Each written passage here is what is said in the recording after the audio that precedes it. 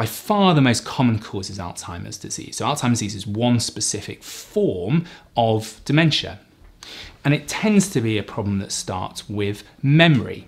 And over time, one tends to get other things involved, so not just memory, but other bits of thinking.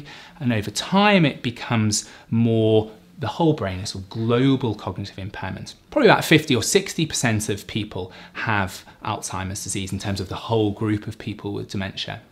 And if you think about the sort of other causes, the next in line, probably people who develop problems thinning of their blood vessels, what's called vascular dementia or vascular cognitive impairment.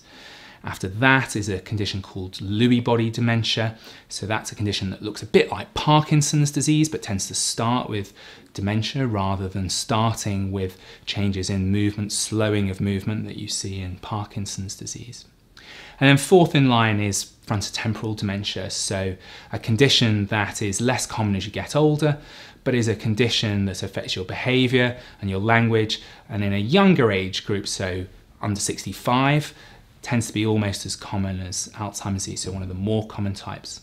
Those four things together probably account for somewhere around 95% of all causes of dementia, and then that 5% is lots of other things, so probably hundreds of other things which are all relatively rare, but can cause this acquired progressive problem in your thinking and behaviour.